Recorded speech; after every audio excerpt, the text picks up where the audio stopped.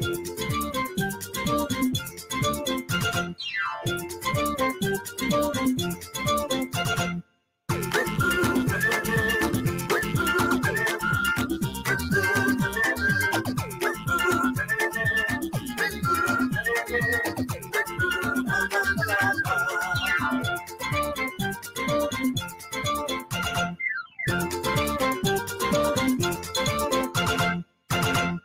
morning, and welcome to this pre-recorded Saturday morning physics lecture. I'm Tim Chupp, a longtime host and organizer of Saturday Morning Physics. And before I introduce today's speaker, let me remind you that our speaker will answer your questions after the lecture. Please email your questions to physics@umich.edu. It's my pleasure to introduce today's lecturer, Professor Julie Young, who's a professor of naval architecture and engineering and the recent director of the Marine Hydrodynamics Laboratory at the University of Michigan. Professor Young is an expert in maritime propulsion with her research focused on fluid structure interactions, novel materials, smart and adaptive marine propulsors and turbines, and smart energy conversion systems, along with many other topics. She came to the University of Michigan in 2009 after receiving her PhD from the University of Texas at Austin, and after spending a number of years as a professor of civil engineering at Princeton, she came to Michigan. In addition to her teaching, research, and leadership here at Michigan, she is incredibly busy consulting government and industry on many aspects of naval engineering, including the Transportation Research Board of the National Academy of Sciences and the Society of Naval Architecture and Marine Engineering. She is the author of over 100 papers and proceedings and highly sought as a speaker, including a number of keynote addresses for international congresses on marine transportation. So it's a great honor to welcome you to Saturday Morning Physics, and we're really looking forward to your lecture, Professor Young, entitled Smart Maritime Propulsion and Energy Harvesting Concepts. Thank you very much for the introduction. Welcome, everybody. Good morning. It's a pleasure to be here. So today's presentation is on smart maritime propulsion and energy harvesting concepts. I hope to get all of you excited about the various opportunities in the maritime space. Much of this work it has been done by my students, and my former student, Casey Hardwood, he's now a professor at University of Iowa, and my current students, Yuntian Liao, Manavendra Desai, Jacob Wolfs, and also Surya Urani. Why are we interested in maritime transport? So the typical 70, 80, 90% rule. So 70% of the world is covered by water, 80% of the people live near the water, and 90% of world transport goes to the water. So you can see the importance of maritime transport just by those numbers. Now, maritime shipping is actually the most efficient, carbon efficient form of transport by goods, as you can see from this plot here. Here we basically compare the transport efficiency. This is from IMO, the International Maritime Organization, from different forms, including tankers on the top, and then you have trucks and you have airplanes, right? So this is gram per ton kilomile. And then you can also see that in terms of maritime transport, even though it is the most efficient, carbon efficient form of transportation of goods, it still accounts for approximately 2.1% of the world's CO2 emission. So there's a lot of room for improvement. And in addition to carbon emission and cost, which I will elaborate in a little bit more, it's also challenging to operate in the maritime space because you have a free surface, you have wave, and you also have many different forms of maritime platform. So you may have aircraft carrier, here's a tanker, and this last one, you'll see a video of it, is high-speed planing vessel, maybe something that you will see in a James Bond movie, for example. So when you design this type of hull, you have to make sure that there's significant impact force. And then also, if you're the one riding on it, you probably want to be very careful because your neck can snap if the bounce is too much, right? So we also have to ensure the safety of the operator on the vessel. So IMO, the International Maritime Organization, the 2020 requirement, we actually have a new energy efficiency design index, what we call EEDI. It's basically applicable to ships over 400 tons, new ships, and the requirements to reduce the sulfur and CO2 emission by 30 to 50% by 2022. So this is very important and very new. And there's a lot of challenges in terms of meeting it, but we all want to do that.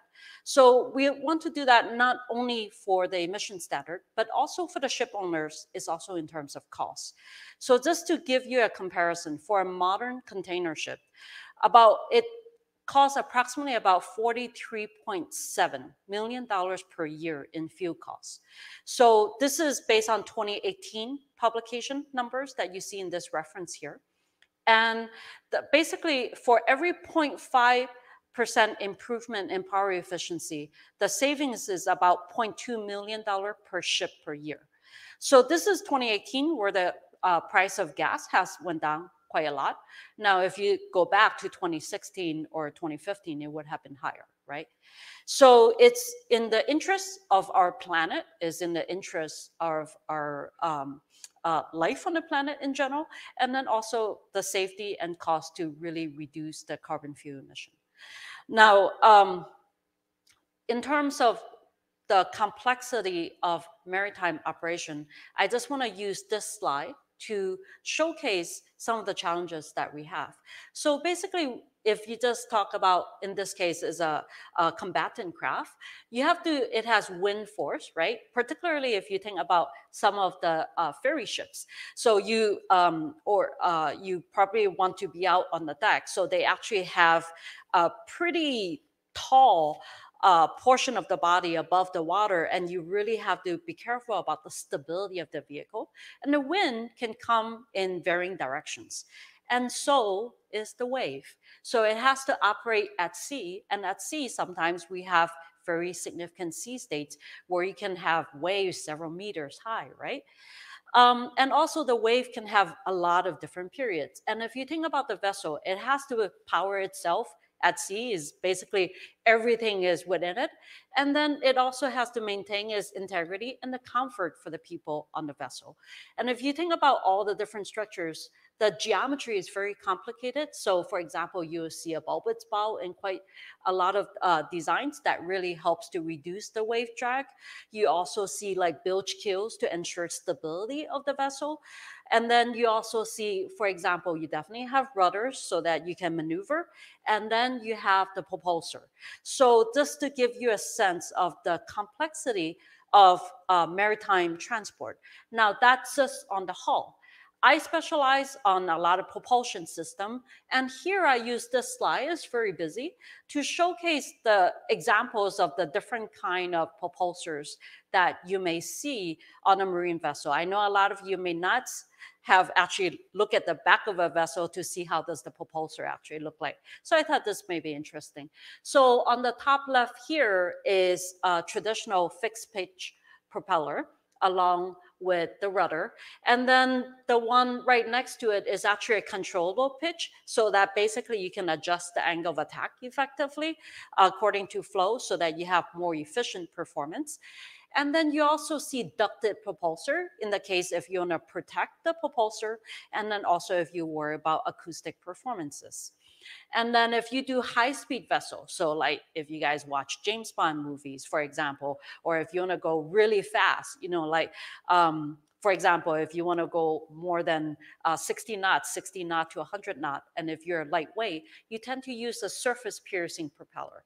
So these type of propeller, basically they operate, majority of it is above the water. So only the water line should be right beneath the hub.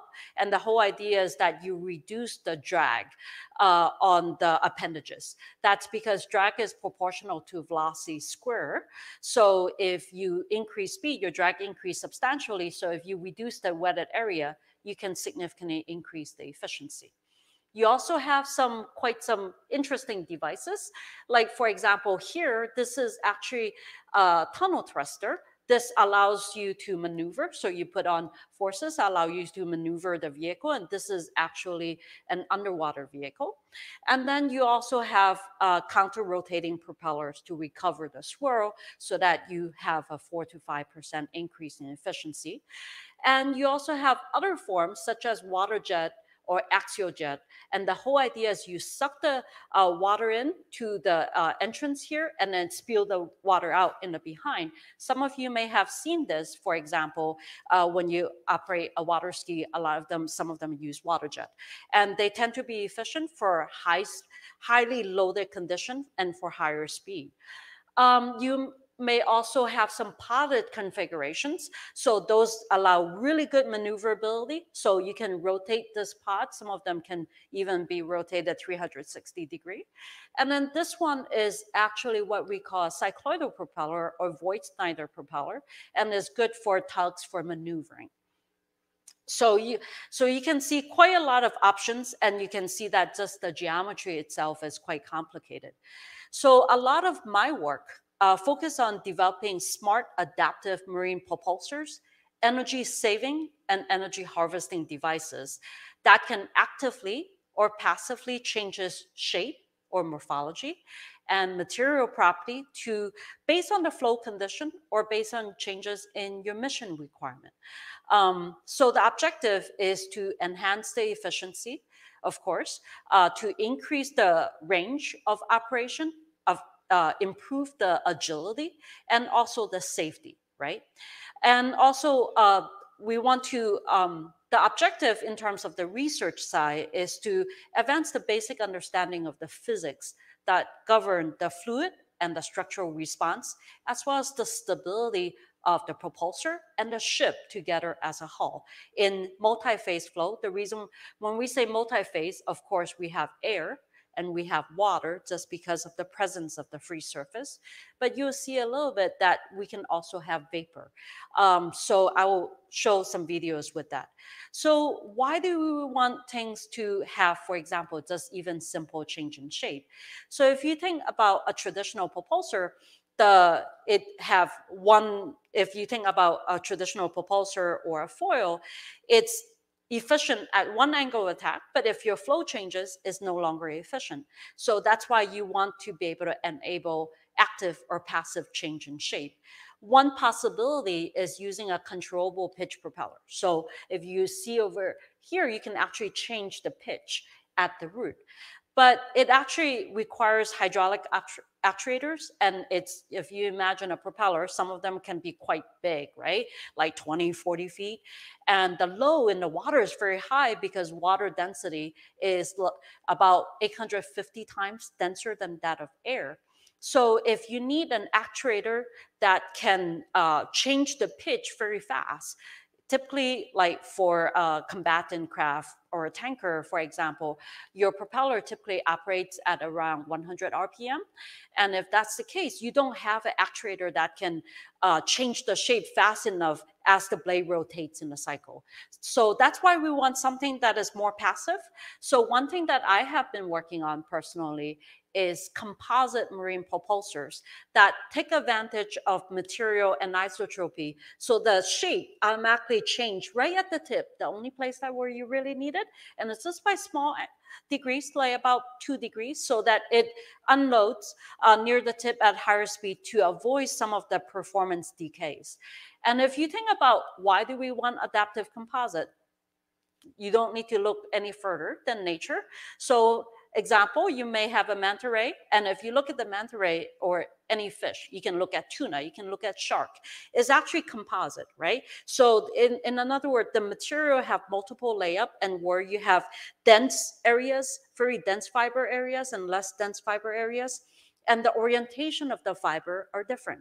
And then also it has muscle so that it's flexible, and then it's active, it's controlled by its neurological structure within the within the ray. So in addition, if you also think about, like when I say smart, What I want is I want to include embedded sensor into it so that, for example, it can be used for condition-based maintenance. One very simple example, your car. If you just think about 5 years ago, we have to bring our car in to change oil, for example, every half year. But nowadays, you don't do that anymore. You change oil when your car tells you to, right? And we don't need to change oil as often. So nowadays, I change my oil maybe once every 1 or 1.5 years, whenever my car tells me to, depending on how do I drive. And that's the same idea for ship. And that's even more important for ship because in order to do a lot of the maintenance, we need to dry dock. So logistically, it's a very complex and very expensive matter. So if we can only do the maintenance when it's necessary based on sensor input, that really helps. In addition, if we have a lot of sensor input, like for example, if we know what is the operating condition, how does the wave feel and wind feel is changing, then we can reroute so that we can improve the safety, don't run into problem, and then also we can also increase the efficiency, right? Avoid very heavy sea state area. Another example is like if you want completely autonomous ships. So for example, if you were operating in the Arctic, is the logistic of operating there is actually very challenging. For every vessel, there's about 3 support vessels. And if one of them fell and then you got to dry dock somewhere, you have to find a port that you can do so. So it's really useful to have autonomous surface or subsurface vessels. And then particularly for subsurface, then you don't have to risk the safety of the operator. I'm a scuba diver, so I know there are limits that you can do operate in water. So how does a fish work? The fish actually have a lot of sensors. So a fish is actually a perfect example of a multifunctional composite lifting body that can operate, that can not only generate thrust, and it can generate rapid maneuvering, right? Particularly when it's trying to evade a prey.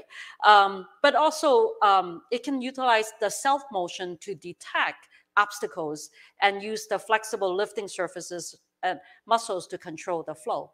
One example of that would be a Mexican blind cavefish. So it's actually blind, but it can maneuver perfectly in the cave without running into the wall. And how it does that is basically it has superficial, basically on the surface, neural mass that basically act as displacement sensors. And then it has a canal neural mass, basically beneath the skin, that acts as pressure gradient sensors. So when you go over a bump, you feel it. And by the way, same idea on how cockroach and mice and all these kind of different bugs work. They have different kind of sensors. And you can think about other type of sensors like acoustic. Maybe a dolphin have very good acoustic sensors, right? So we want to use embedded sensors to make the propulsor self-aware, make it smart. And then that will enhance the decision-making process on what you need to do. So now is actually the time to do that because there has been significant improvements in terms of material. We have made a lot of advances in new materials and then also in 3D manufacturing.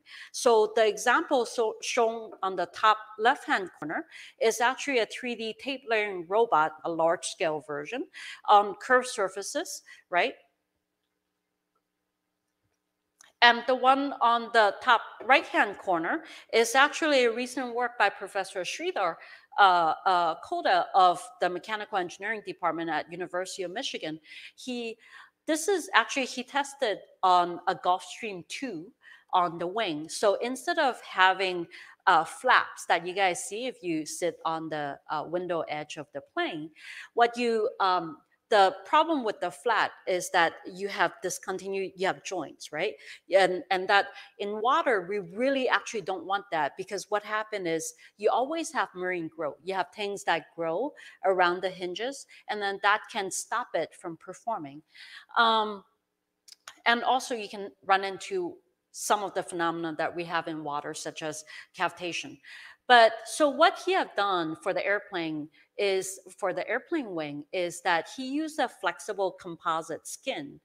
And he enabled continuous change in the angle of attack here that you can see in this video.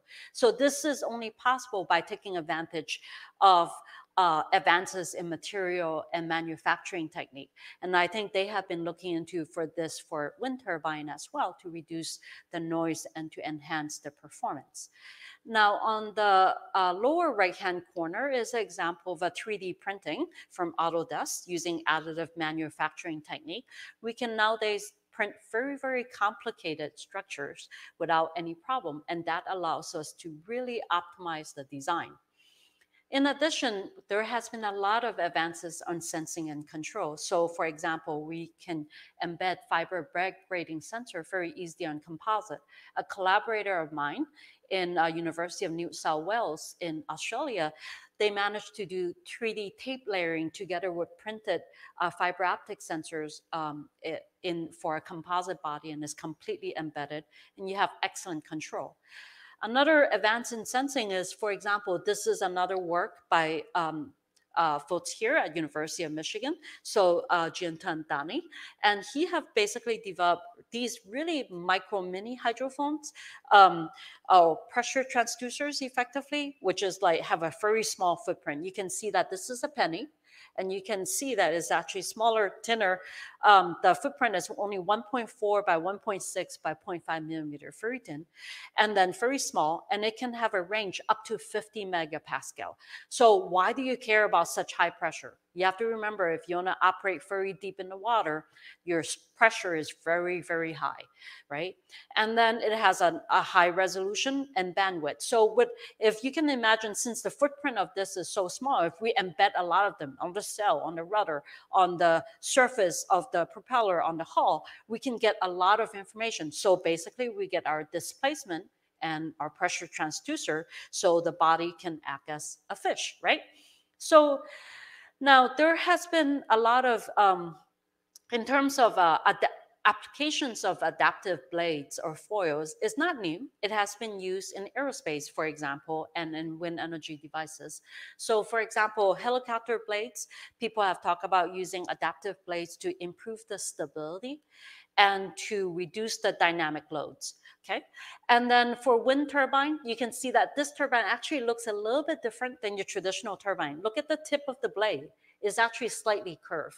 This is the star turbine. So we call this the sweep, and then it's designed basically to, it flex a little bit at the tip, so your angle of attack changes. This is to reduce the fatigue damage on large scale turbines. Similar idea have been proposed for marine current turbines. One of my former students, Michael Motley, he's a professor at University of Washington. He has been looking into this area by using composites to increase the energy capture, as well as to reduce the fatigue damage of marine current and or tidal turbines. Now, this is an example of a composite propeller. So this is actually made with carbon and glass fiber composite. And this is for more of a naval propeller shape. And then this is a composite surface piercing propeller. And you can see, this is a relatively small vessel, and you can get a sense of the size because that's me right there. All right. So now, even though there's a lot of applications very similar applications in air, and we're doing very similar things in water, but there are significant differences. And the reason why is because if you just look at the geometry, look at the helicopter blade, and look at a typical wind turbine blade. They're very long and linear. And that's because the air density is a lot lower than in water. In water, the water density is a lot heavier. So you know when you try to swim instead of just walking in air, right? It's much harder if you walk in the water. And so since the low is higher, then the stress is also higher. And then if you look at a lot of these structures, is effectively cantilever. So you definitely don't want it to break.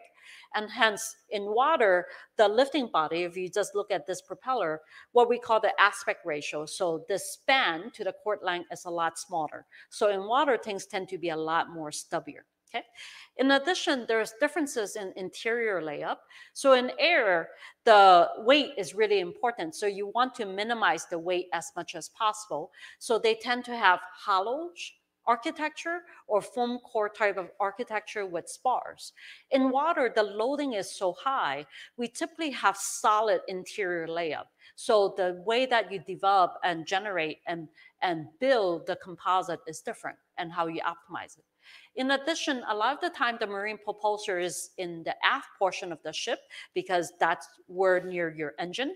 And then also you want to, typically you don't want your ship to be operating bow down, right? You want to slightly bow up. So this is the reason why the propulsor is behind the and the aft portion of the ship, and then the weight of the ship or the boundary layer, the blockage caused by the hull, the flow coming into the propeller is highly non-uniform. And because of that, the geometry of the propeller need to be optimized so that you can really maximize the efficiency. So in addition to the presence of free surface and wave, there are two additional phenomena that are unique in water or any fluid, any liquid in general that makes it complicated, the design and analysis process more complicated. One example is hydrodynamic cavitation. So I think everybody is familiar with boiling, where you boil the water by increasing the temperature to 100 degrees Celsius. So cavitation is also the formation of bubble, but is by reduction in pressure.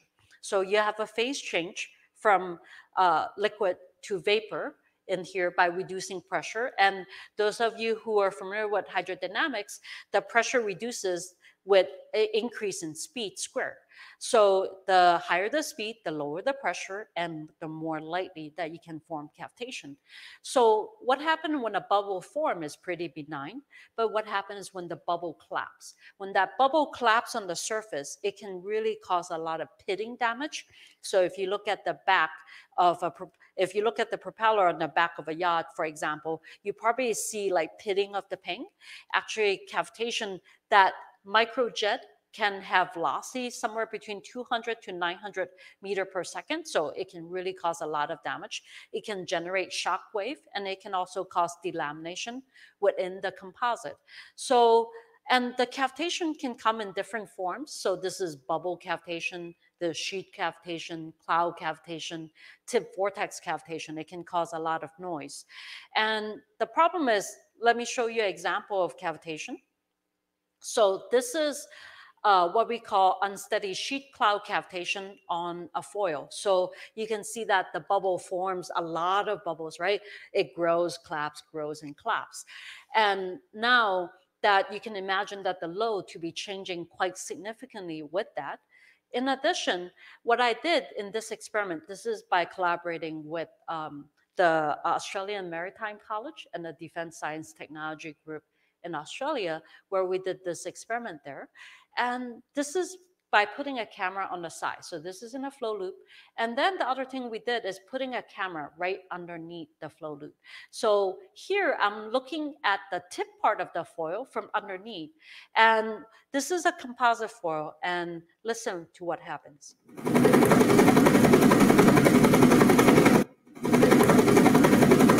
So you can see that the flow, because the unsteady cavitation caused a lot of, the unsteady load caused flow-induced vibration. You can definitely see that, and you can hear that, and you probably don't want that, right?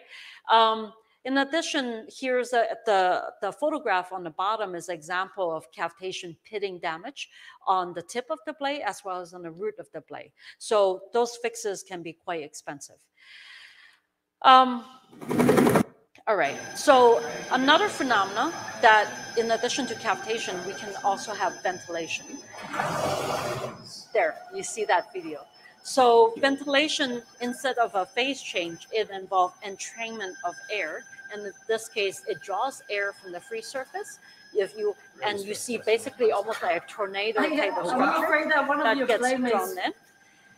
That's my voice, and this is done at the lab at University of Iowa. So the propeller is rotating, and you see that water will be sucked down very soon. and the load can drop by 50%. You see this? And then it's high, so unsteady that it can actually lead to significant shaft vibration and it can lead to blade damage. Ventilation is also a concern for something like this. This is the one in the front is my former student, and Alexandra. So she actually placed third in the Pan Am Games. Okay, so she's a very, very good sailor. This is on the NACRA. And I go and play this video again. So if you look at where my cursor is, there's two foils underneath, and they're a composite.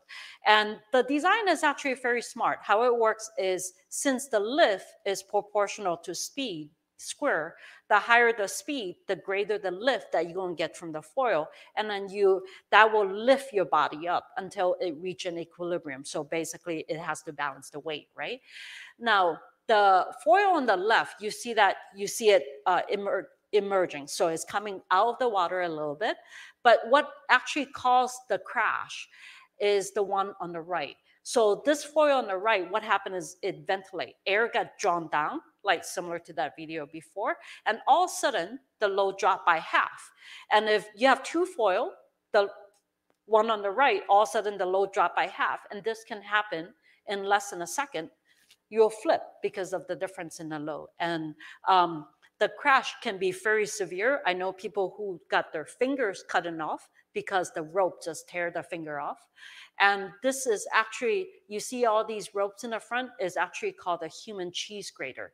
So I know it's not very pleasant, right? So you definitely don't want to be there, because she was lucky when it crashed, she didn't land in the ropes, but she got caught underneath. But she was able to free herself. So let me show you that video. So you see that there's two foils. This foil is emerging, but this foil, watch, right there. That's when it ventilates. So you see all of a sudden you see white foam, and that's because air got drawn in, and it caused the sudden drop in load. So what causes ventilation?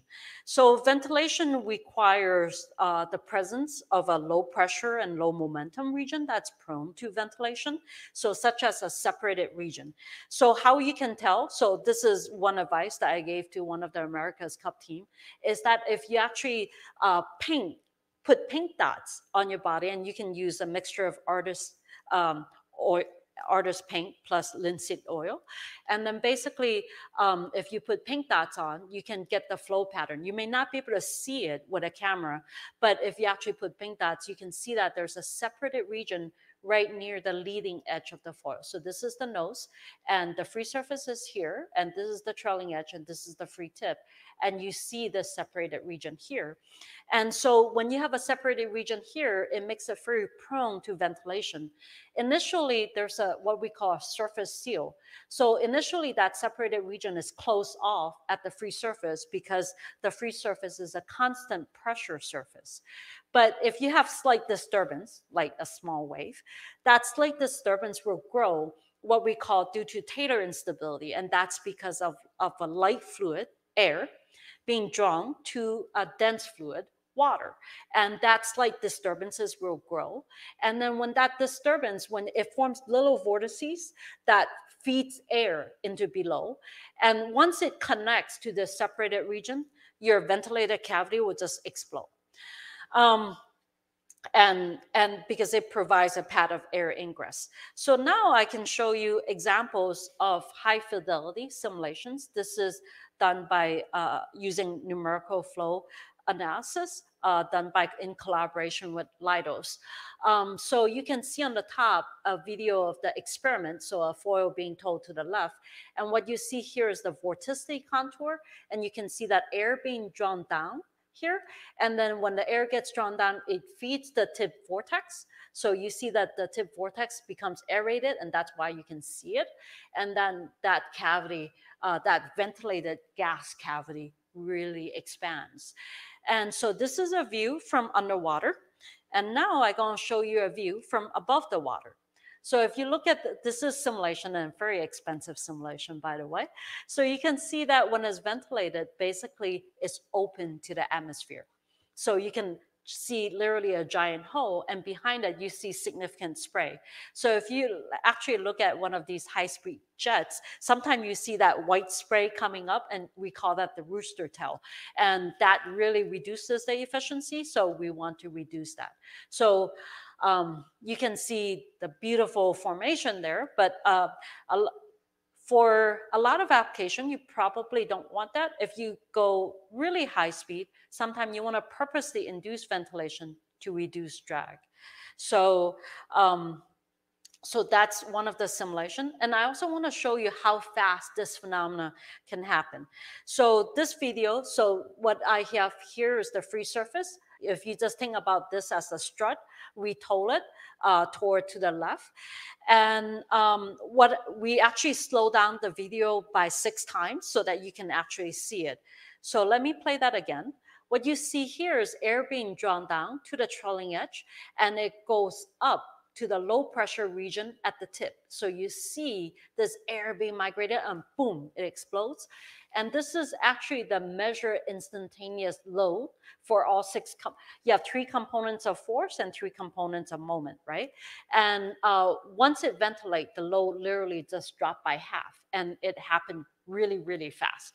And so once it ventilates, the load drops, and if you can imagine you have 2 foil, you can really flip. And the same thing for a high-speed vessel. So, and nowadays, when you talk about high speed, we can design things 100 knots, 120 knots, right?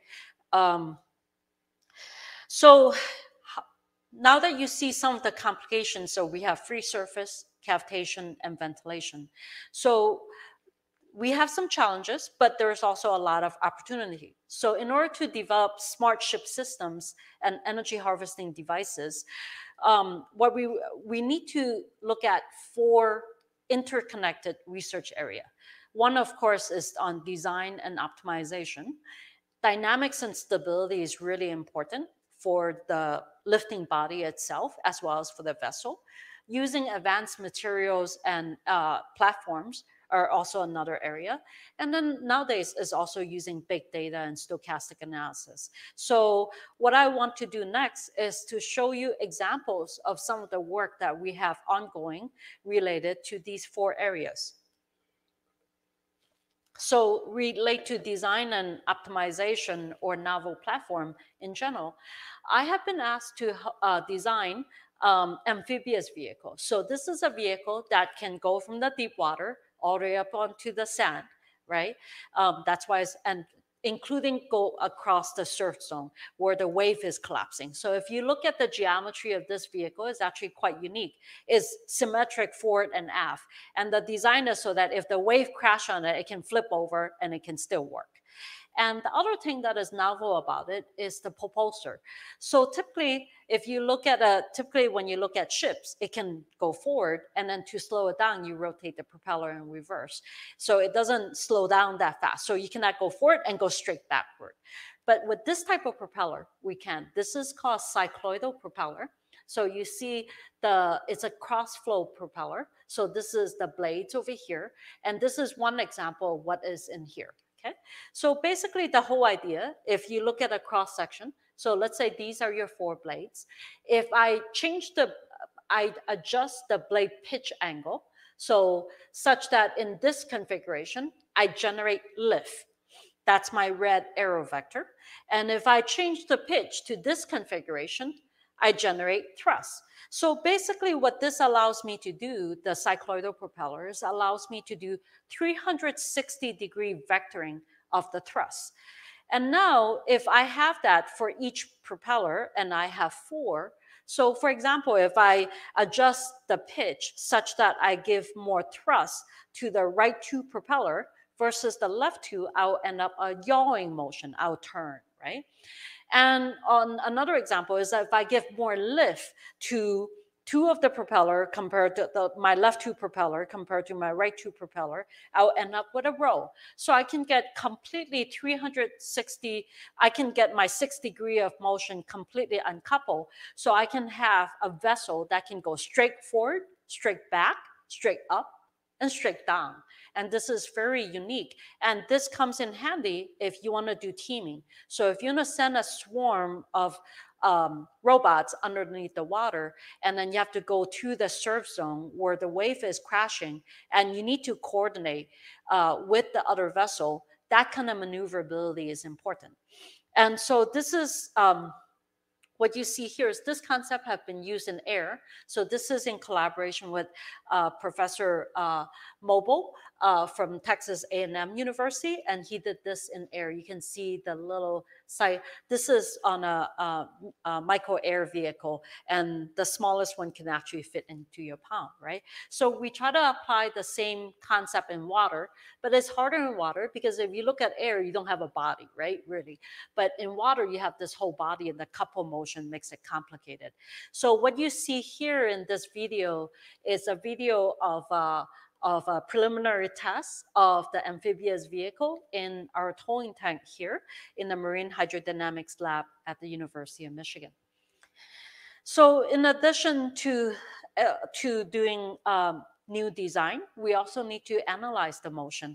And this is how we can take advantage of numerical simulations using computational fluid dynamics. So here's an example of a simulation by my student Jacob using star CCM. And you can see this is a container ship actually. So we only look at the without all the containers in this case. So this is an example of a simulation where you see the body motion and the contour is the pressure distribution in wave. So we can look at this detail and we can see, for example, how do we need to change the bow shape so that we can reduce the wave resistance. How should we change the stern geometry so that we improve the uniformity of the flow to the propeller and minimize the pressure pulses caused by by the propeller that can cause a lot of discomfort and noise, and how can we improve the stability of the vessel. So this is how we can take advantage of the state of the art in terms of numerical simulation to study the detailed physics. In addition, we can also do multidisciplinary design and optimization.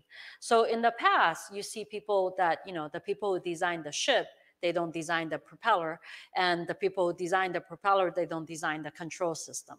So now you can couple them together. In addition, people who do hydrodynamics, they didn't do the structures. But now, yeah, if you really want to do smart marine structures or aerospace structures, you need to consider the discipline altogether. So here's an example. So this is a collaboration with Professor Kim Martins in aerospace engineering at University of Michigan. So he developed an aerostructural optimization tool for airplanes.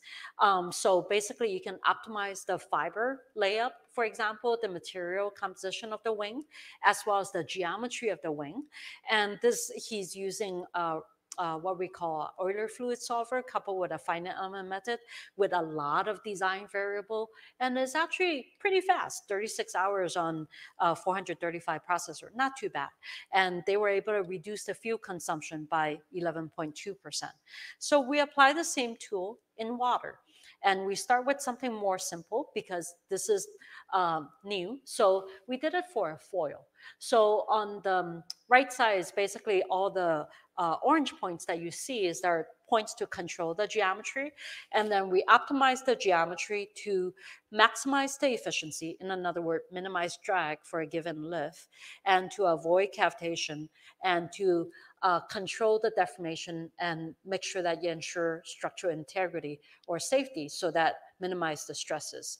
So, and it took 51 hours on 192 processor. And we actually did the first experimental validation of the code. What you see here is the efficiency, basically the lift to drag ratio of the baseline. The baseline is the blue, or the blue result are the baseline. And that's it's a taper hydrofoil. It's a little bit hard to see, sorry about that. It's the one on the top here, photograph. And then the optimized design is the one shown in red and is shown on bottom. So the plan form is exactly the same. The only difference between the top and bottom design is the cross-sectional geometry. What is actually surprising is that the optimized geometry is actually thicker.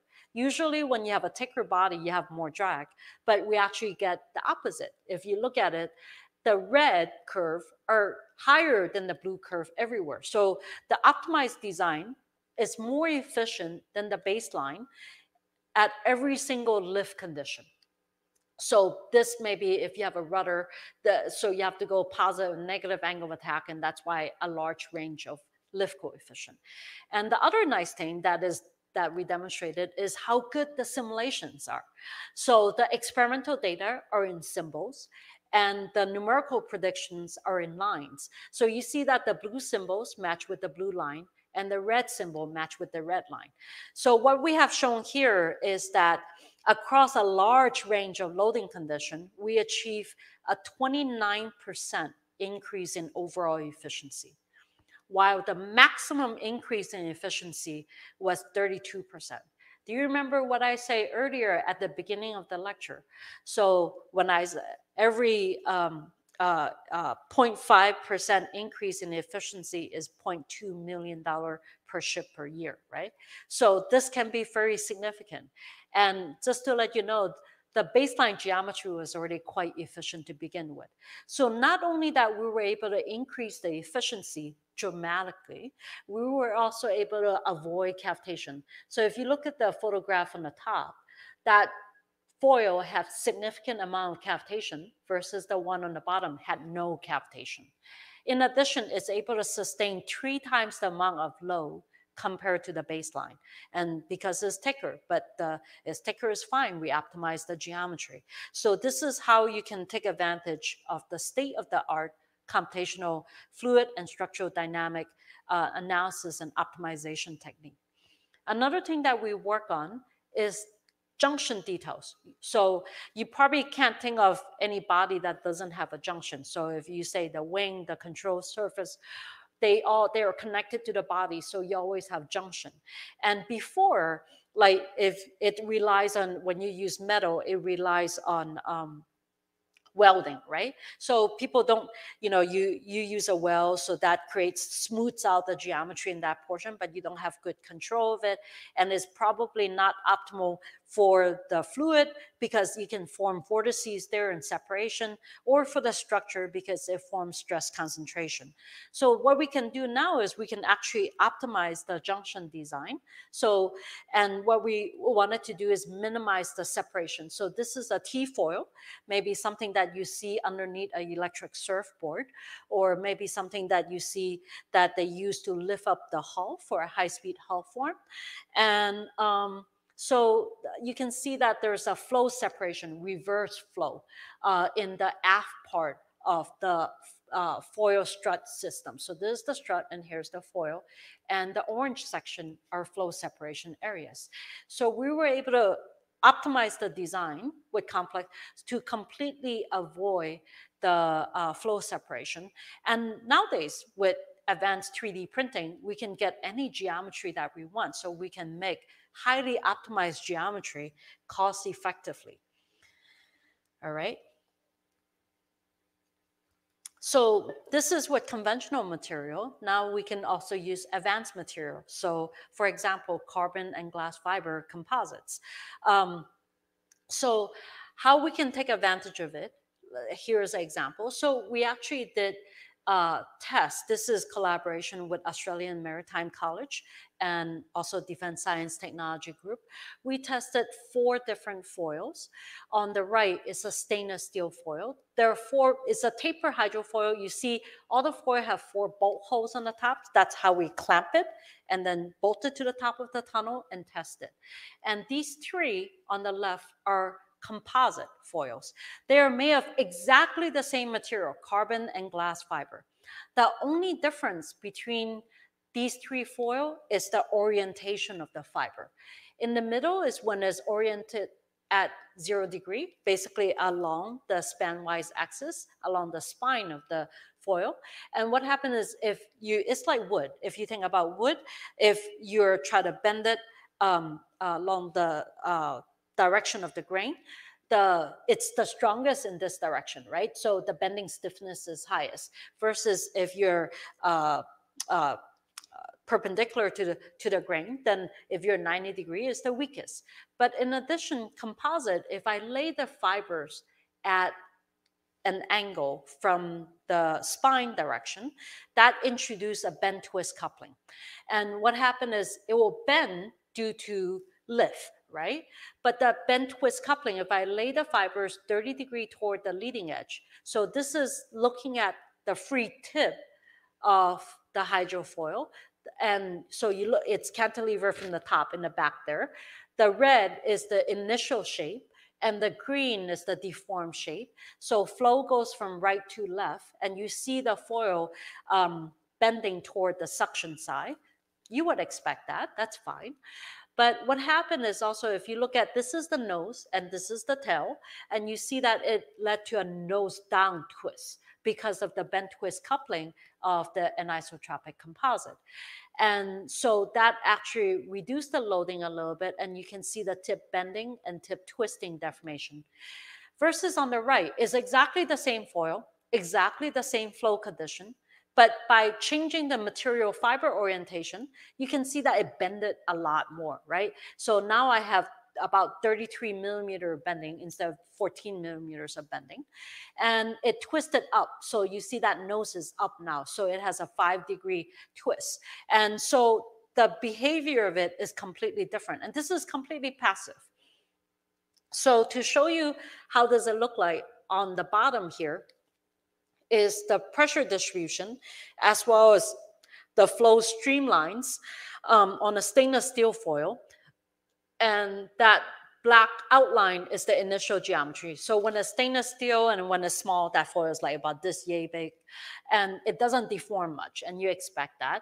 And you can see that in the stainless steel case, it's relatively rigid and you don't have much separation.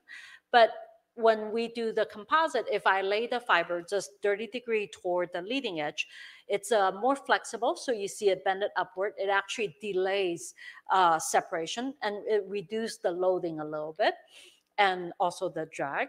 And then on the top case is by laying the fiber toward the trailing edge, and you can see what happens, the flow is completely separated. So this is the basic idea that allows us to optimize the fiber orientation angle and the material layup to delay stall. So that is important. Like you guys all know about stall on airplanes, right? You can also get stall of a propeller and your lift drops, right? And you can have the same thing on turbines. So this is how we can just take advantage of material so that it automatically changes shape when the load increase. And that's much easier, right? We don't need any actuators. So it's a lot simpler to operate, and it doesn't cost anything, just taking advantage of material.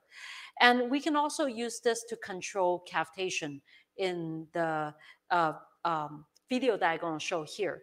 So these are two foils with exactly the same geometry, and the material composition is also the same between the left foil and the right foil, is glass and carbon fiber. The flow condition is exactly the same. The only difference between these two foil is the one on the left, the fibers are laid 30 degrees toward the leading edge, and the one on the right, the fibers are laid 30 degrees toward the trailing edge.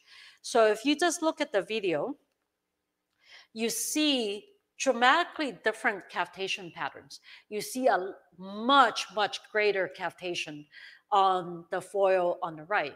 Now I go, so you can already imagine the loading on these two foils are very different, and the flow-induced fluctuations and vibration are very different. So in addition, I want you to hear it. So again, what we did is put the camera underneath the water tunnel so that this is looking at the free tip of the left foil, and the right is looking at the free tip of the right foil. So it's going to be very noisy, and I want you to hear the difference in sound caused by flow-induced vibration on two foils with exactly the same geometry, exactly the same materials, tested in the same tunnel with the same condition. The only difference is by changing the orientation of the material fibers.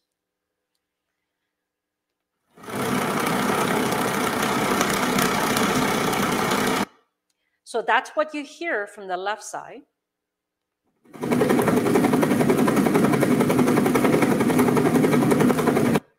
And that's what you hear from the right side. So you can hear that pitch difference, right? It's very, very dramatic. So we can basically, by playing with material, we can change the way it sounds. We can change the flow-induced vibration. We can change its performance. So it's very significant.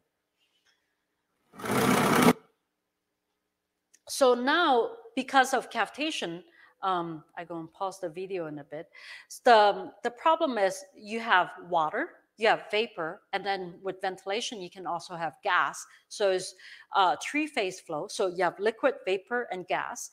And that you have a change in refractive index that makes it difficult to use optical techniques like camera to measure the deformations, for example. And also, if you're doing field applications, you're not going to tow a camera, and you can, but it's you for typical operations, you don't want to do that, right? So how can we sense what is the instantaneous flying shape of the body? So what we did is we developed our own in situ instantaneous, basically 3D shape sensing technique. So basically what we did is put two struts inside the foil, and the struts are embedded with strain gauges and with accelerometers. And we developed a method to reconstruct the 3D instantaneous flying shape. So this is the movie should be playing. Let's see. Let me try one more time. Let's see if this is playing now. So now it's playing. So you can see that this is Casey. He's now a professor at University of Iowa. This is what he did with me when he was doing his PhD here at University of Michigan. You see that the foil is placed upside down in this case, is cantilevered from the root, and he's bending and twisting the foil.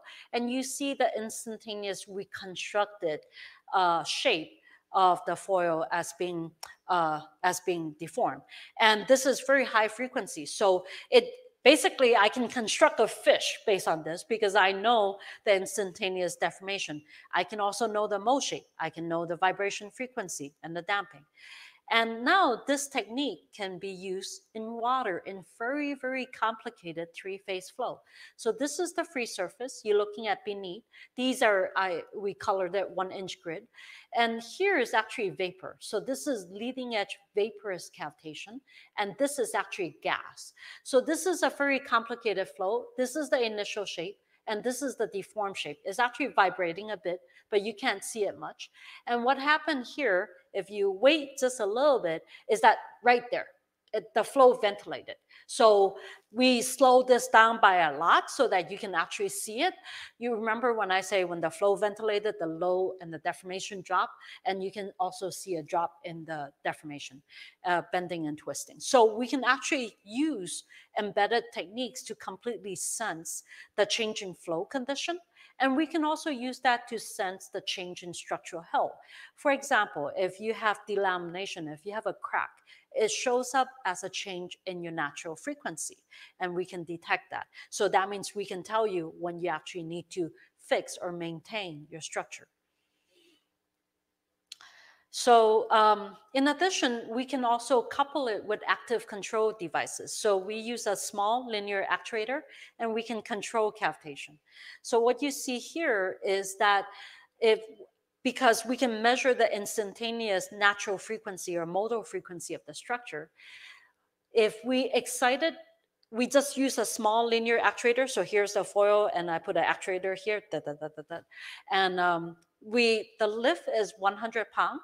And we apply a force of only about 5 pounds, like about 5%. And it's not the force, but the frequency of the vibration. So we tow the foil, so this is speeding up and steady speed. If we excite it at the first modal frequency, a bubble forms. If we excite it at any other frequency, the bubble goes away. There is about a 2.5 second inertial delay. So basically what you see here is bubble forms, and then bubble goes away, bubble off. And then what you see is you see that bubble on again, and then bubble off and bubble. So we can basically control cavitation and ventilation on demand. And this is quite nice, right? Now, we can only achieve this by understanding of the physics of the structural behavior as well as the fluid dynamics. And now we can couple that with a control algorithm. So for example, this is test to demonstrate that we can control flow-induced vibration. The blue is what you get if you don't do control. At a high angle of attack, what happened is this is flow simulation. For example, at the tip, you have a large-scale vortex shedding, right? And if you look at on the top, the foil is still dancing. So the red is a common reference line so that you can compare it. Versus if we put on a controller, a saturator controller, if you look at that again, the foil is not dancing anymore. After a while, it holds steady, and that's why you get the red curve instead of the blue curve. So why is this important for you? So if you're riding on a vessel, you probably don't want it to be boom, boom, boom, boom, boom, boom. It will not be comfortable, particularly if you're enjoying a nice dinner, right? So this is what we can do by using smart materials, sensing, and control. So now moving toward where we're going, we want to couple this with data-driven systems. So what we want is to develop a physics-guided AI model for ship system.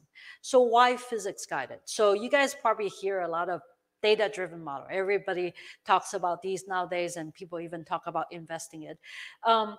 The Most of the models that you see out there are black box model. So they are not using equations. They rely entirely on data.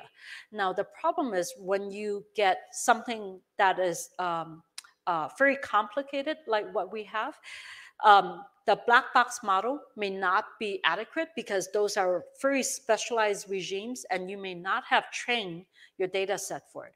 Another problem with black box model is it works for one ship.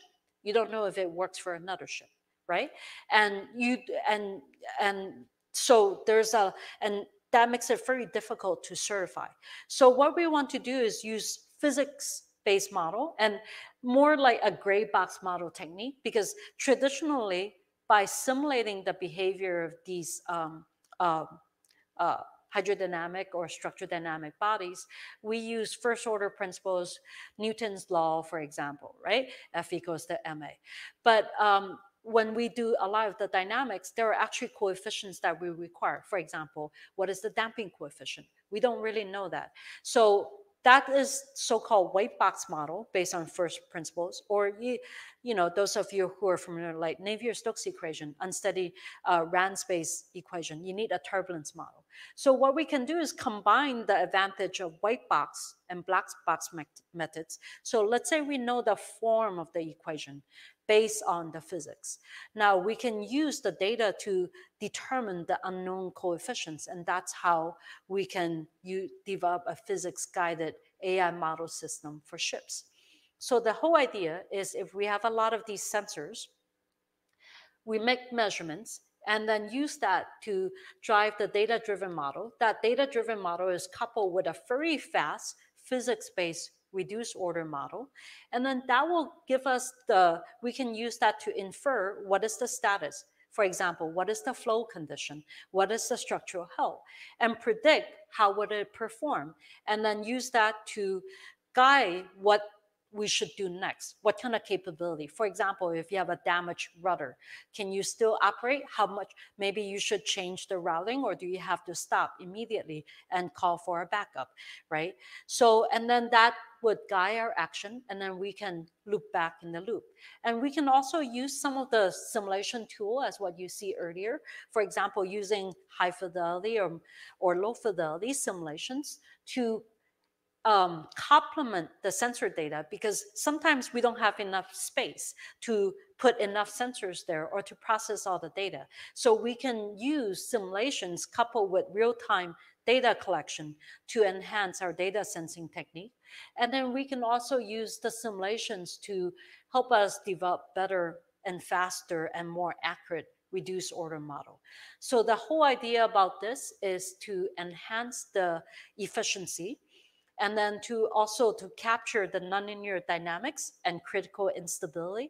For example, if your vessel is about to capsize, you probably want to know before that so that you can take appropriate action, right? I'll show an example of that. And then also to improve the understanding of the physics, because a lot of the time when it's operating at sea, you see how complicated it can be. So we want to know what is actually going on that caused that failure.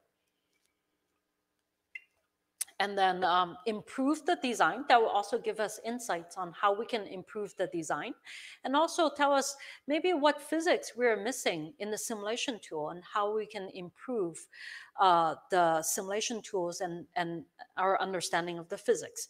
And another important thing, particularly for the industry, is that it's explainable, is certifiable, and is scalable. So that means you can explain to the admiral or to your boss what actually caused the problem, how you can fix the problem, or if the same problem should be expected on a sister vessel, all right? So to show you one example of that, we can do, so like for example, this is testing container ship at Osaka University. And you see that wave is hitting the vessel. And what happened is, as the wave amplitude is not that significant, but you can see the rolling motion of the vessel getting larger. I'm afraid that one of your playmates. This is actually a parametric roll. Yes. The right case you already saw, and that was ventilation of that propeller.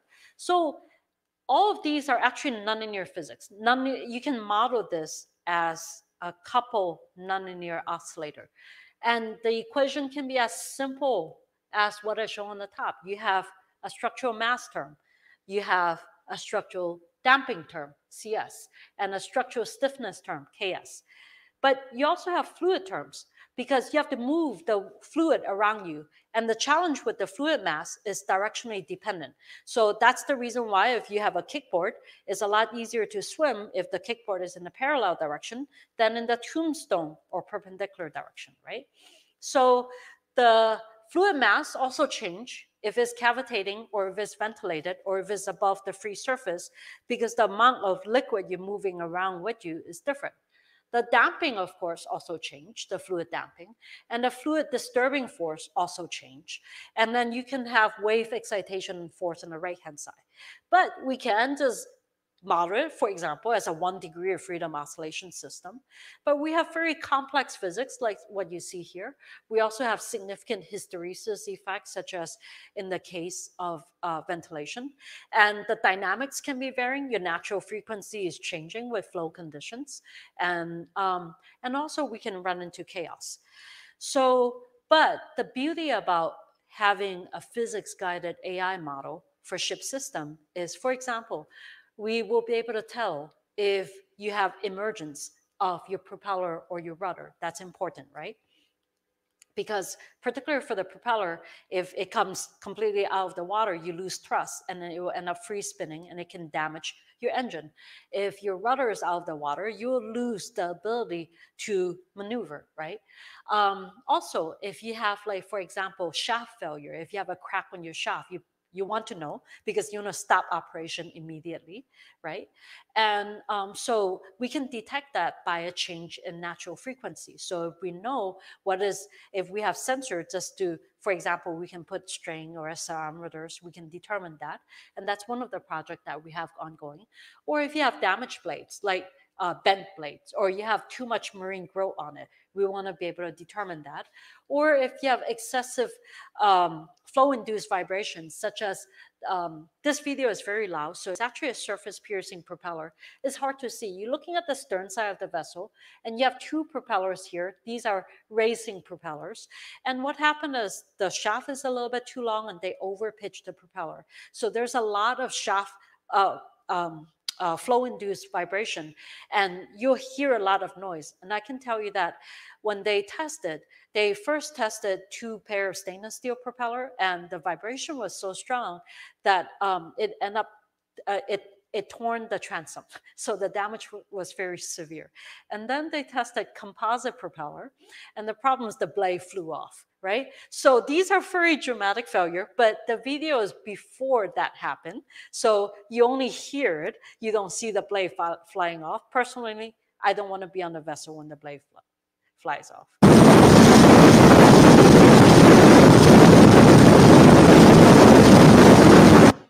So I don't know if you can see, and you can definitely hear you can actually see the vibration, the shafting a little bit. So it's definitely not comfortable to be on that vessel. So we want to know before that condition, before that will happen, so that we can take appropriate action. So that's example application. And now I want to show you one of the recent work by Shira, one of the student of mine. And he did parametric row prediction and forecast of a ship. So in head or in following seas, the water plane area, basically the area where the water surface intersects the hull, that changes quite drastically, and that changed the hydrodynamic restoring force on your vessel. If the encounter frequency of the wave is twice the row natural frequency, parametric row develop. Basically, you end up rolling so much that you end up capsizing. You can actually model this phenomenon with a very simple, well, relatively simple, Matthew-Duffing's equation that is shown here.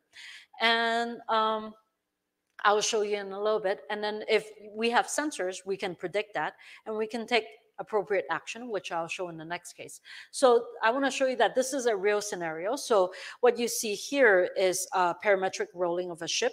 This is actually from an article where you have in 8 knots head seas with a wave period near 15 seconds.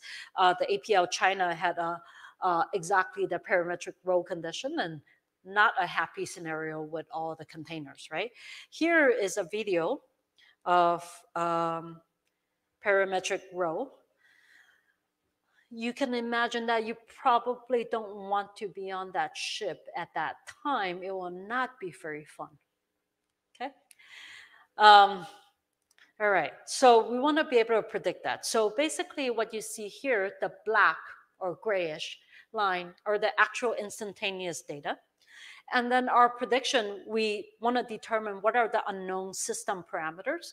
And once we determine that, we can predict it, and that's in that red line. So we already filter out the noise. And then we can use that to forecast what is about to happen. So we can basically predict parametric row before 3 cycles. Typically, it takes 3 cycles before parametric row gets really bad so that you can have time to act. So basically, we were able to do that.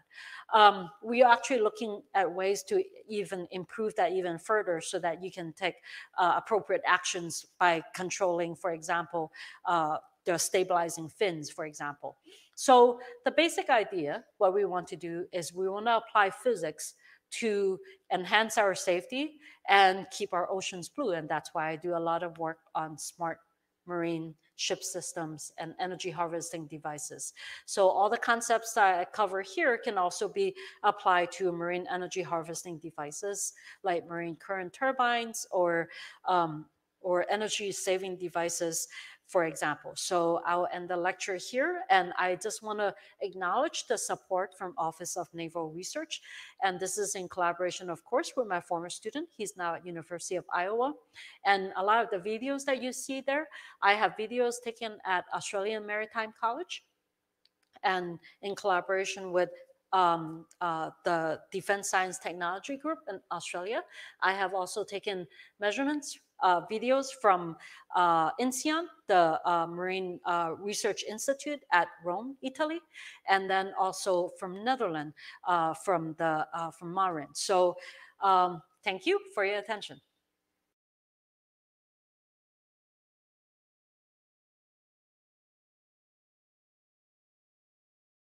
Thank you very much, Professor Julie Young, for that amazing and fascinating lecture and showing how physics on a Saturday morning can be applied to anything and everything, and in particular. Could I ask you at the outset, if you could tell us a little bit about how you came to be interested in work on these problems, a little bit about the path that you took? Sure. Actually, my path is a little bit non-traditional. Actually, my undergraduate and my master work was on structures, and then when I decided to do my PhD, I wanted to. I figure, like working at the interface is actually important. And I did a PhD in hydrodynamics, and it was with a professor on propellers. And so that's what got me interested in a lot of the marine devices. And then I realized I could, that was back then, like in 2002, that we can use smart materials, like advanced materials, to really modify and change the design and to make dramatic improvements. And then from there, I did a lot of like go from propellers to hulls to turbines to energy harvesting devices, and we have been growing since. That's awesome. So let me remind everyone that you can send questions during this question and answer period to physics@umich.edu. We are, of course, live, and we do have a number of questions, so let's dive into some of the questions from our viewers.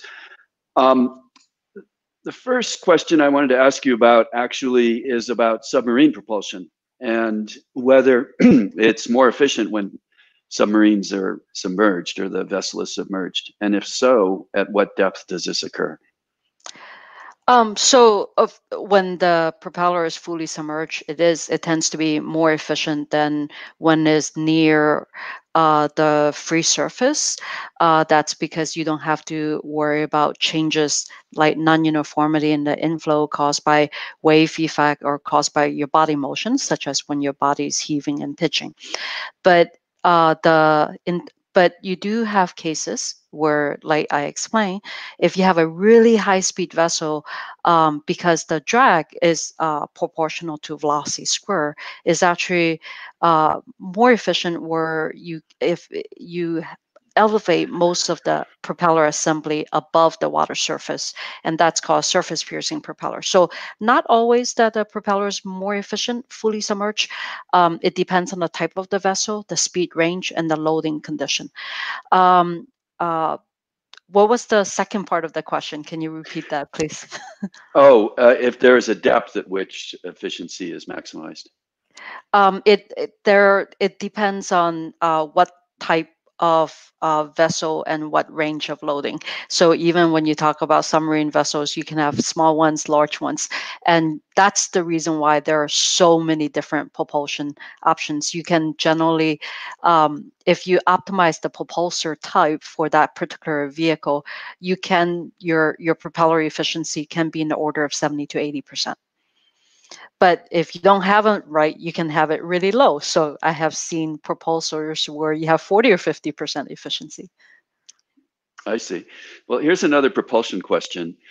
It actually references a movie, The Hunt for Red October, which I remember because Sean Connery plays a Russian submarine captain, as I recall. But what I didn't remember was that they had a propulsion system they called the Caterpillar drive, which is a magneto-hydrodynamic drive. So I wonder if you could comment on whether that's really a practical thing. So first of all, I actually didn't get a chance to watch The Hunt for Red October. That may be on my to-do list for tonight. Actually, I'm looking for a good movie. But I do know people who work on magneto-hydrodynamic drive. I haven't worked on it personally, so I can't really comment about it. I also don't know what is the maximum capacity in terms of power and in terms of thrust for a magneto-hydrodynamic drive because I haven't worked on it. Okay, thanks. We have a question from Professor Roy Clark, who's my co-host of Saturday Morning Physics this fall, and will actually host the next lecture. And he wants to know if you would comment on the hovercraft and design issues for the hovercraft. Sure. Can I share screen with everybody so to show a slide on different options? So let's see if I can go ahead and share it. Can you guys see the screen over here? Yes. So here, this is actually a lecture slide that I gave to my class. It gives you a sense of different craft options. So you have monohulls on the left, hydrofoil supported vessel in the second column from the left, and then hovercraft third, and then the multi-hull craft on the right. So the benefit of the hovercraft is what you do with the hovercraft is you inject air into the cushion. So you need basically seals around it to contain the air. And the objective is to lift the vessel up so that you reduce the drag. So reduce the drag on the vehicle. So the also another benefit is that you can reduce motions at high sea state.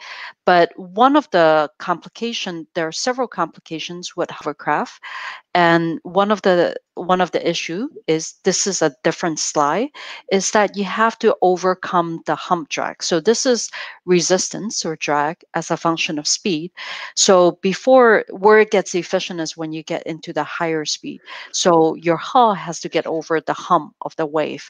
And so you have to have enough power to overcome this hump drag. Unfortunately, there are limited propulsion options. And I want to show you maybe one a more detailed version. So here is actually what we call a hybrid hovercraft. So the side hull are actually rigid aluminum side hulls, and then you see these slots in the middle, and that's where you inject air. And then so the rigid aluminum side hulls are used to contain the airspace. If not, if you leak a lot of air, you lose a lot of power, right? But what are some propulsion options that you have? One is you can use air propellers, but they're not efficient, right? Because the air density is 1,000 times lighter than that of water. Now, another option is you can use water jets. So this is what you see here. So you see water being sucked in from the entry, the elliptical entry at the bottom, and then eject out to that nozzle on the exit. Now, when you use a water jet, they are more efficient for highly loaded and high speed condition. The efficiency is low at low speed condition.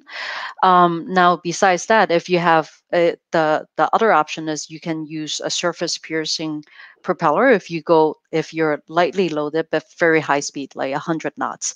But you start to have vibration and material issues when you start to stress that.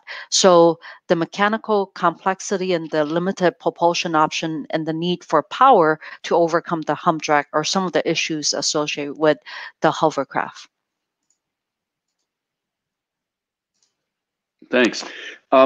Just following up on hovercraft, they must also have this ventilation problem and flipping issue that you showed with a catamaran sailing?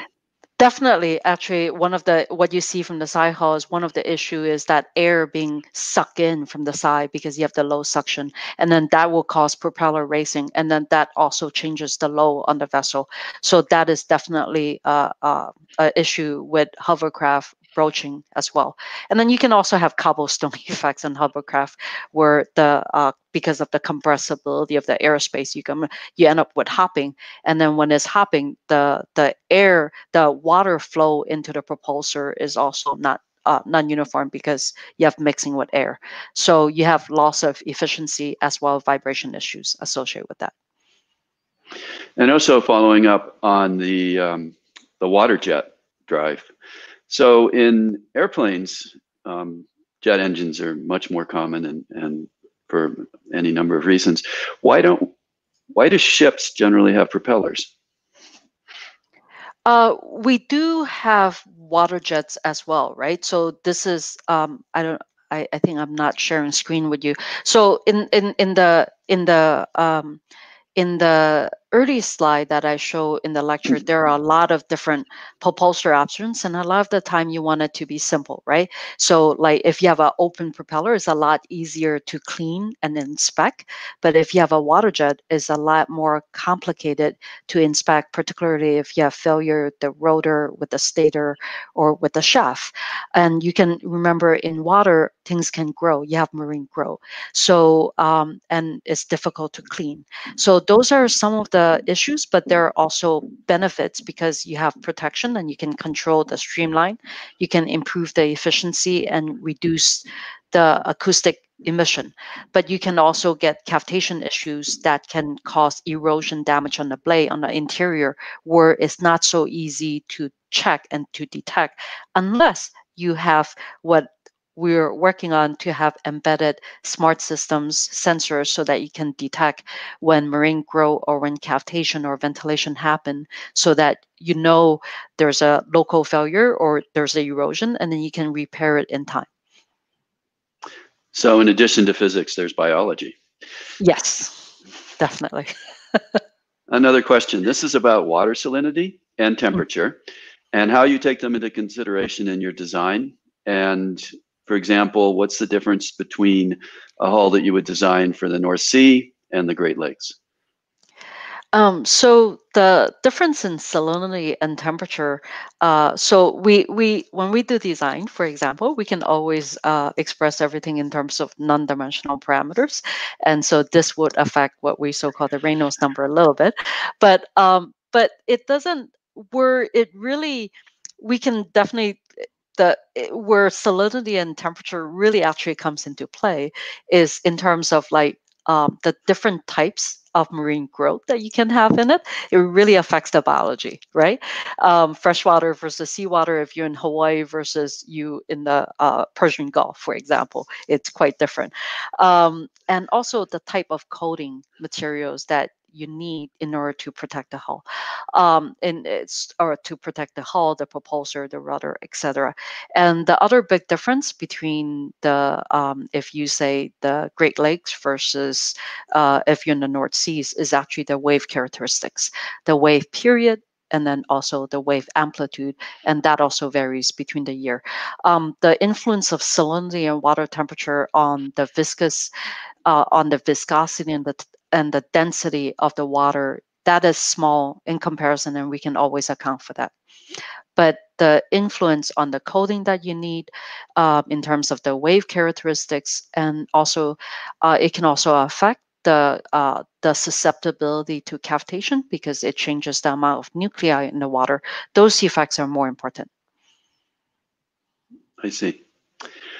So the next question is generally about how you scale from the models to larger vessels and what are the challenges in scaling. And the question also gets a little more technical in specifying how Reynolds number is accounted for in that. But maybe starting with more generally what the scaling challenges are. So so if we just talk about hydrodynamic first, right? I want to remember that. Are you guys seeing my screen right now or not seeing the screen? No, we need to Okay. So have your screen pushed. Yeah. I gonna show I gonna share in just a little bit. But before I do that, so first of all, like if we just talk about hydrodynamic without the structure first, we typically have we need to satisfy like first of all geometric similarity. So typically when we do tests, we do a scaled down version because it's a lot cheaper, but you have to make sure three-dimensionally it's the same thing, right? And then but it's actually, if you look at the governing that parameter, we have Reynolds number, which is the ratio of fluid inertial force to fluid viscous force. And then another important parameter is Froude number, which is fluid inertial force to gravitational force, because you have wave. But it's not possible to satisfy both of them simultaneously. So we typically like wave effect tend to be more important. If we have cases where viscous effect are really important, and if we want to study that, what you can do is you can separate the two phenomena. So for example, I can, like if you only look at the submerged part of the hull, I can make a double image of that. So if you think about a semi-cylinder, I can make the full cylinder and test that whole cylinder in in a wind tunnel, and that allows me to satisfy Reynolds number similarity, but so I can get the viscous effect correctly, but I cannot get the effect of wave. So if I want the effect of the wave, then I have to test it in towing tank or in a towing tank facility where I can generate wave and see that effect. Now, another challenge is that if you run into cavitation effect, then you have to depressurize the whole facility, because typically when you have a towing tank, for example, like the towing tank at University of Michigan, it's 110 meters long. But even with that length, the maximum speed that we can achieve is only about 6.2 meter per second. And the reason is because you got to accelerate, and then you get your steady speed, and then you decelerate. You're not going to run into the wall, right? And our steady state time is only about 2 seconds at the maximum speed. So if you want even higher speed, you need a longer tank, and they become even more expensive to operate. So that's one of the challenge. Another challenge is that if you just do in a water loop, for example, it's hard to generate wave. That's one thing. It is possible. Another challenge is that you need if you want a larger scale model, so that when you have wave, you don't get reflections from the boundaries, then you need a larger cross section. A larger cross section with a high speed, that means you need a very massive pump, and you need a massive amount of power. So let me share screen with you. And particularly cases where you need to worry about cavitation. So we can't typically do tests at a high enough speed such that cavitation can scale properly. So can you guys see my screen right now? Yes. So this is actually a recent test that I conducted at the depressurized wave basin at Marin. So this wave basin, is 240 meters long by 18 meters wide by 8 meters deep. And this whole thing is in a pressurized vacuum. So we pull the pressure down to only 2.5% of the atmosphere. So I think they have a video and I was linking to it. So give you a sense of how do you do the testing. I hope, is it showing the YouTube video? Can you guys see it? Yes. Yeah, so you can see the wave being generated, and then they have a towing carriage that you can tow the vessel. And the reason why is you see the dome type of platform.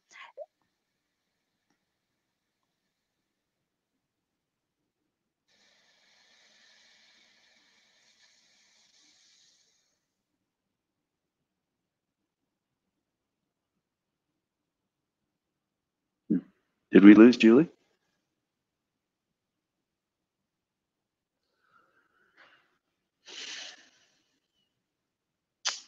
All right, it seems that we lost Professor Young momentarily.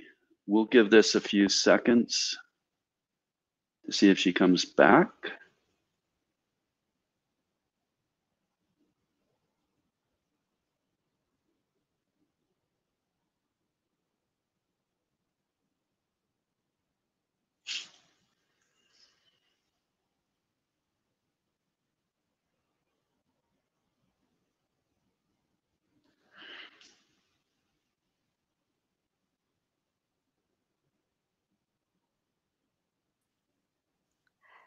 I lost audio earlier. Yes.